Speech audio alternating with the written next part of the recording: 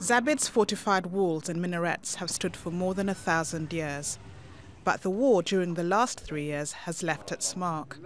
And there's concern continued fighting between the Saudi-led coalition and Houthi rebels could damage the town's archaeological sites beyond repair.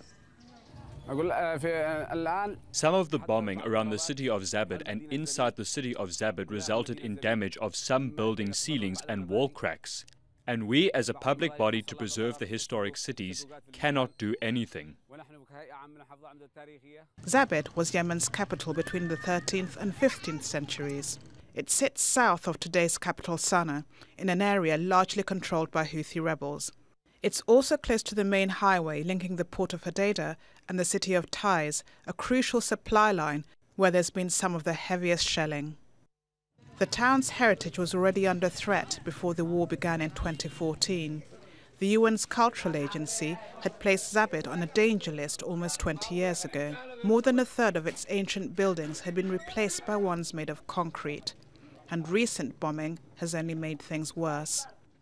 The bombing of Shajia restaurant affected our houses. They cracked, and some walls lent because of the shelling.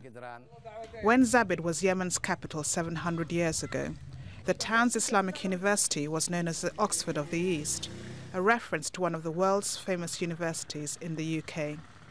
Those glory days are gone, but conservationists don't want what's left of the ancient city to disappear completely.